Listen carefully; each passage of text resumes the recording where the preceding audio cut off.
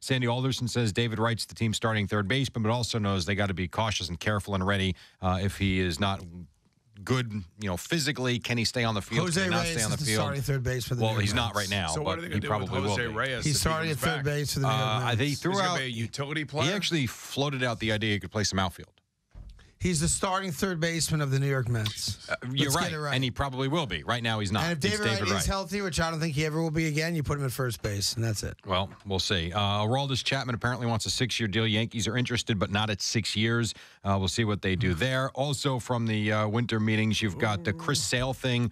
They say is progressing with the Nationals, so something could happen. He could end up in Washington. So the Mets get Cespedes. Everyone likes that. Good job. Nice. Well done. The Nationals get Saleh. Well, they didn't get him yet, but it certainly looks like it's moving. Saleh, it's Sale. It's moving in that direction. So they would have Sale, Strasburg, and Scherzer. Yeah. Beat that. Roark as well. And Roark. they're good. Yes, they got good arms.